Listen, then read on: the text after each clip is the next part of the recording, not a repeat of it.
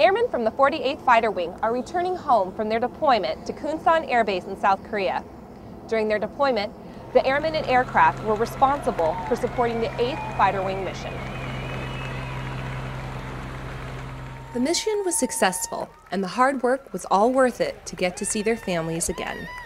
I am so excited, so excited. I'm a little nervous too, actually, because I haven't seen him in so long, and just the excitement of getting to see him after 4 months is making me a little nervous too. Oh, this is his second time. He was gone 4 months last time. My flight back from Korea was very long. It was about 24 hours, but I'm really glad to be back. My daddy's coming home. After a long flight, the airmen from the 48th Fighter Wing are happy to be home with their friends and family. For RAF Lakenheath, I'm Airman First Class Erin Mills.